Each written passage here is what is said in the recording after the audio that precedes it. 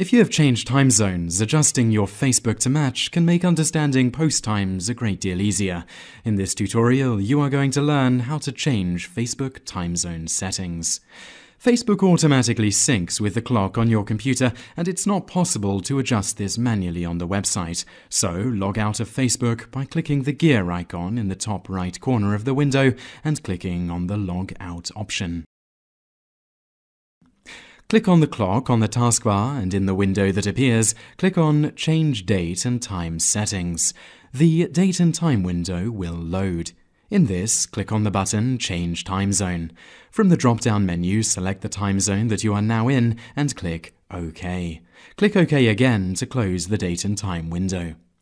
Now open your preferred internet browser, navigate to www.facebook.com and log back into your account. At this point, Facebook will recognize your time zone settings and adjust itself accordingly. This is the simple process to follow to learn how to change Facebook time zone settings.